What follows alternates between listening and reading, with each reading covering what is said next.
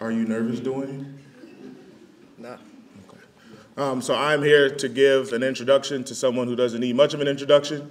But today, I want to do something different than what most people see me doing with Dwayne. Most of the time, when you see me talking to Dwayne, I'm usually yelling at him or getting on him about something or having him do push-ups because he didn't do something. But today, I want to tell Dwayne how proud I am of him. I remember when I came to visit VES after I accepted the job, I was talking to Coach Trey Nicholson, and he was just giving me the spiel on a lot of our football players.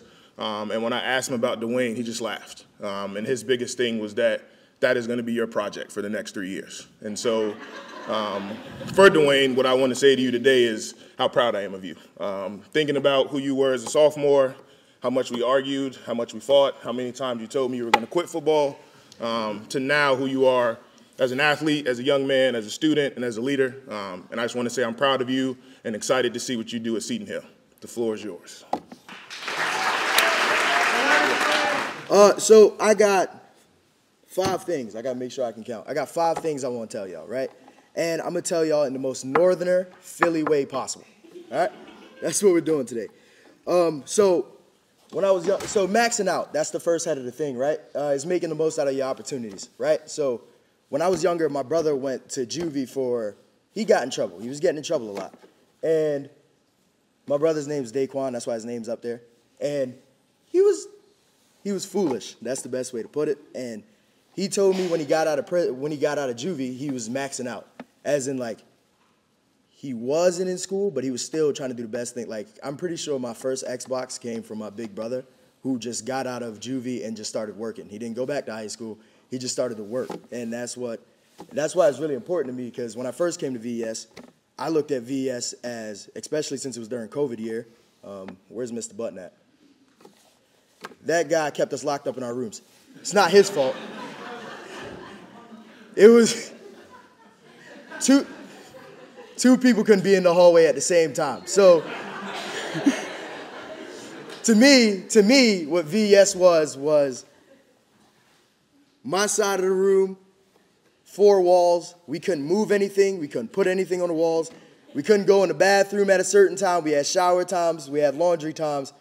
To me, it sounded like prison. And it was because I was sent away from my home. I've been a mama's boy my whole life. Like, I'm right up under my mom. If you see anybody I really like, I'm up under them too. So I was away from my mom. First time I've been away from my mom, my family. It was tough. So that's why when my first year, it wasn't great. Yeah, that's the best way to put it. It wasn't great.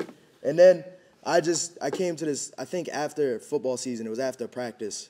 We were practicing in the snow, and I remember I was like, we're practicing in the snow, and it sucks, and I hate the cold, but today I'm going to max out. And that just meant I'm going to do the best I can today and tomorrow and while I'm here. Even though I might not like it, I'm going to try to do the best I can while I'm here.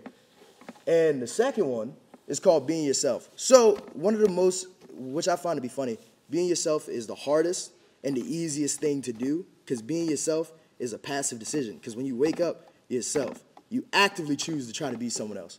And I also find that to be real hard, because being yourself, to me, is like, it makes VES special. That's what made Philly special to me. Like, Philly, I had a friend that was Italian and black. Dantes is Muslim and black. I had all my friends was from everywhere around the world. Like, down the street, I had Colombian friends. Up the street, I had Dominican friends. It was just about mixing our cultures and having fun. And that's what I find to be fun at VES. So if there's one thing you take from this talk, it's be yourself. You're the only person that can be you to a T. That's it. And then the third one, do what you say you're gonna do, right? And we call this being gangster. Me and Dantes is a thing that we just always tell each other. We say, like, if we say we're gonna do a bet, we say, I bet you won't do that. And he'll go, gangster. Or he'll say, he's telling me something, and I'll be like, that's true, and he'll go, gangster. So being gangster is just holding yourself accountable for the things you say you're gonna do. If you say you're gonna do it, do it. That's probably one of the, to me, the most important traits you could get from anybody. If you're gonna do it, and you say you're gonna do it, do it. You're giving yourself an expectation, now everybody's holding you to this expectation. You should do it. You should do it. And the second one is see it through. So on that sticky note at the bottom is paid in full, love the game, money Mitch, right? So we had a teacher, here named Mr. Casper, and I called him Money Mitch. Money Mitch is from a movie called Paid in Full. That's why they're up there.